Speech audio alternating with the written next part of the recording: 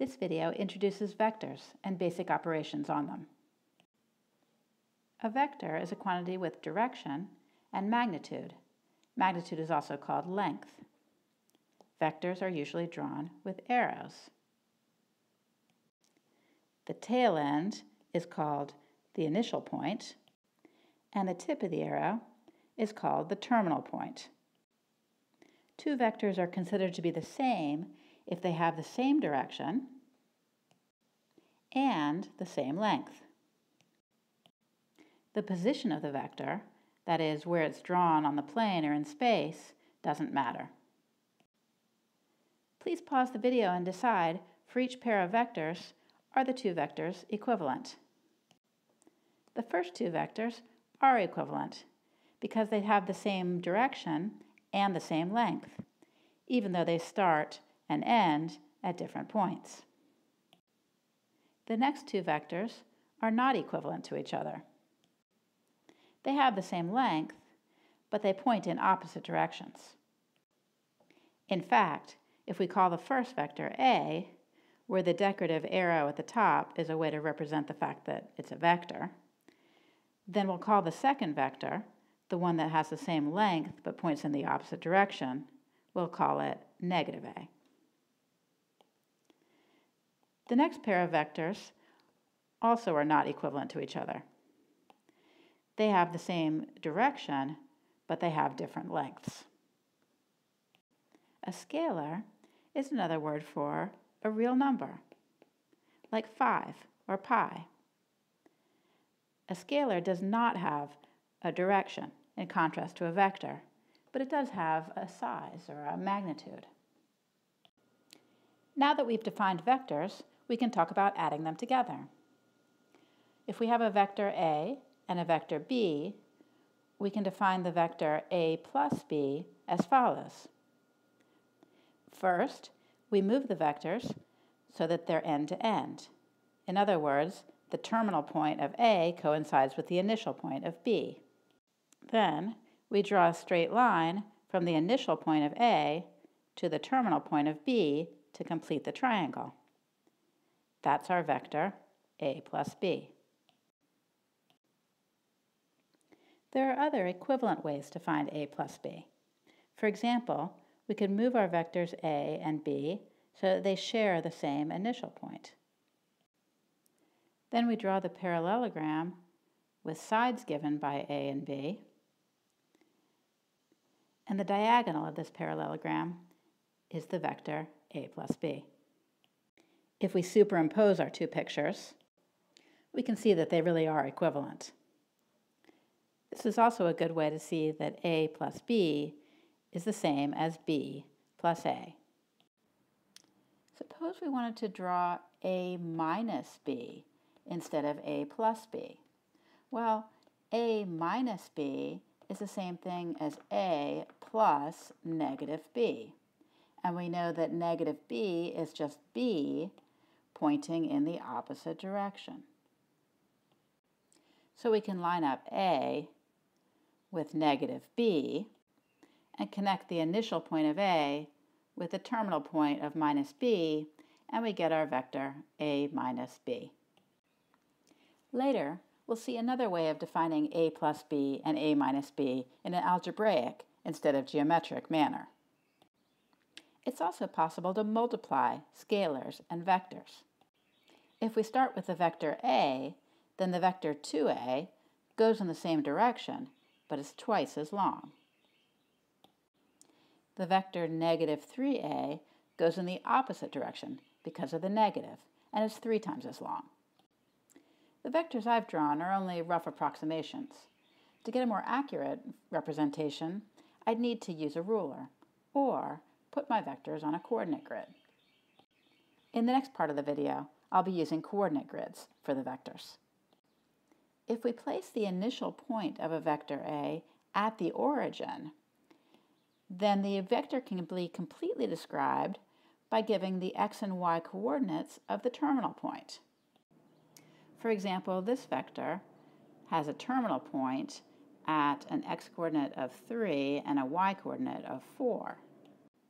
And we can unambiguously describe the vector as the vector with initial point at the origin and terminal point at the point 3, 4.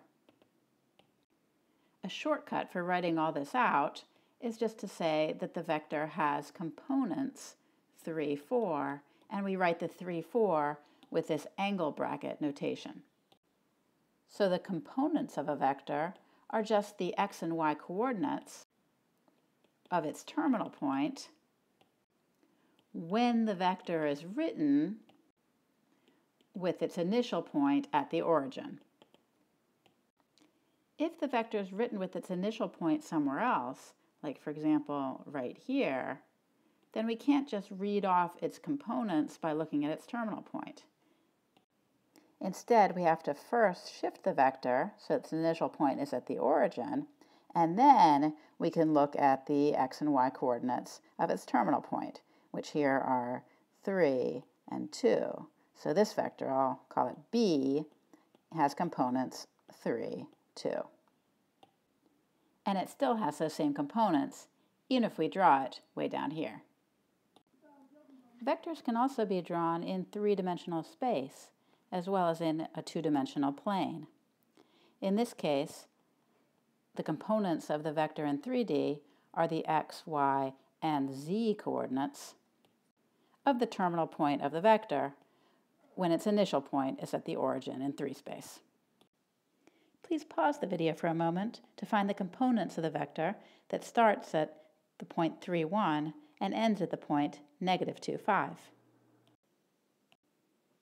By moving the vector so that it starts at the origin, we can see that it extends -5 in the x direction and 4 in the y direction. So its components are -5, 4. In fact, we could have predicted that without physically moving the vector. The difference in x-coordinates tells us how far the original vector extends in the x direction, and the difference in y-coordinates tells us how far the original vector extends in the y direction. So we know our vector should have components -2 minus 3 in the x direction and 5 minus 1 in the y direction, which is just what we got before. And in general, the components of a vector that starts at a point x1, y1 and ends at a point x2, y2 are x2 minus x1, y2 minus y1. A similar statement can be made for vectors in 3D with 3 components. We can also talk about vector addition and subtraction and scalar vector multiplication algebraically in terms of components. Given 2 vectors, A and B, defined in terms of components, and a scalar C, we can define A plus B by adding the components together. A1 plus B1, A2 plus B2. Similarly, to find A minus B, we subtract the components, and to find the scalar C times the vector A, we multiply C by the components of A. Similar formulas hold for 3-dimensional vectors.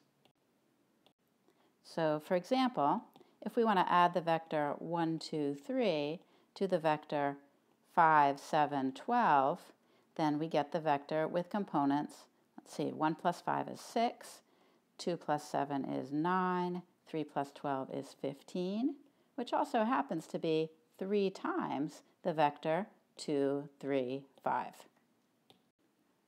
Now you might be wondering to yourself, we've defined vector addition, subtraction, and scalar multiplication now in 2 different ways. First, by drawing arrows, and second, in terms of components. So why are these 2 definitions equivalent?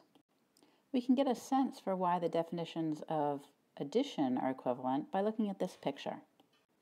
If A has components A1 and A2, and B has components B1 and B2, then the vector A plus B extends over in the x direction by A1 plus B1 and extends up in the y direction by A2 plus B2. So the vector addition in terms of drawing arrows works out the same as the vector addition in terms of adding components. We can also see that the two definitions of scalar multiplication work out the same. If we start with the vector A and draw, for example, 3 times A, then whatever the components of A are, we'll call them A1 and A2, the components of 3 times A are going to be 3 times as big. So scalar multiplication also works out the same, whether we think about it in terms of drawing arrows or multiplying components. Many of the properties that we know and love from arithmetic still hold for vectors. For example, addition is commutative. A plus B is the same thing as B plus A. Addition is associative. We can group in any order we want and still get the same answer.